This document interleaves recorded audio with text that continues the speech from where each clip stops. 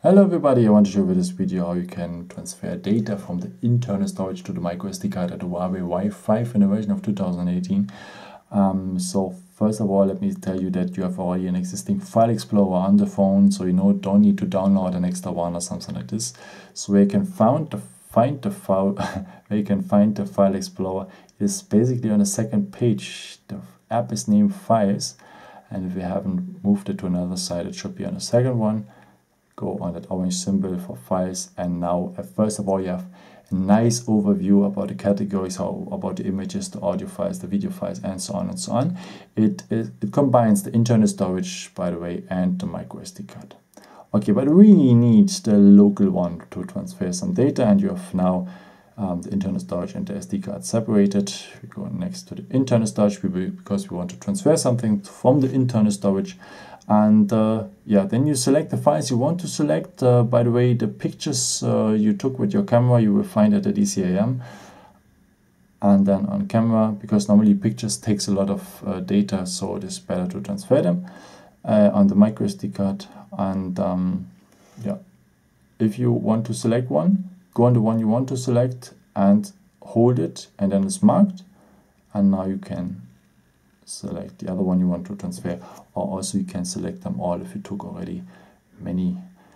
And yeah, then you have to select them all and so on, just transfer with copy, but then you leave the original one at the internal storage, but you don't want that because I think you want to save a bit space on the internal storage. So it's better to go on move, because if you move it, it will take the files and transfer it completely to the microSD card.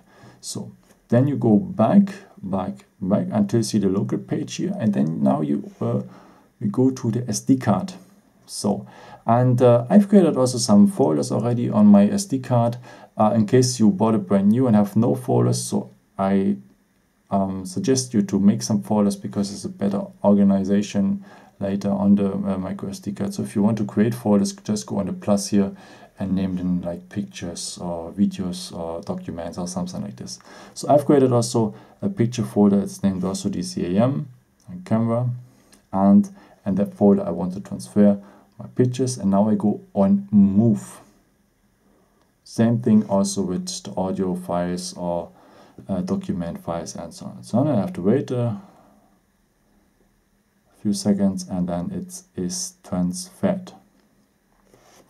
So let me go back again to my internal storage, because I want to show you also how to transfer folders, because you can also transfer maybe the folder for the DCAM, for the own camera pictures. Let me hold it. It's marked now. Same thing like the files. Now you just hold it, select them, and now you can select also the music and so on, or the movies. And but take care, don't select the Huawei system or some other system files, because it could really disturb your phone, so take good care.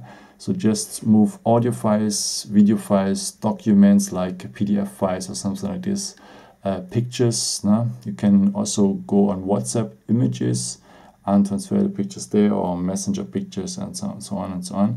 And yeah, then also go on copy, or I always suggest you to go on move, because then you will have more space on the internal storage.